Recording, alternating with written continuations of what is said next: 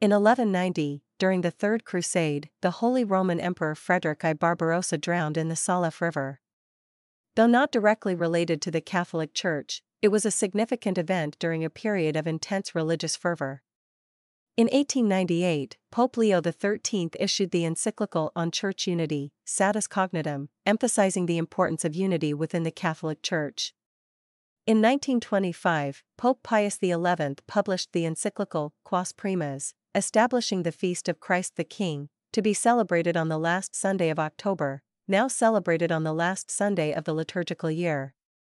In 1959, Pope John XXIII announced the upcoming Second Vatican Council, Vatican II, a significant event in the history of the Catholic Church.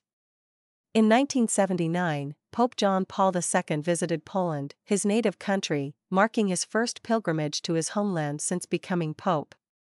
This visit had profound implications for the Church's role in the Solidarity movement and the eventual fall of communism in Eastern Europe.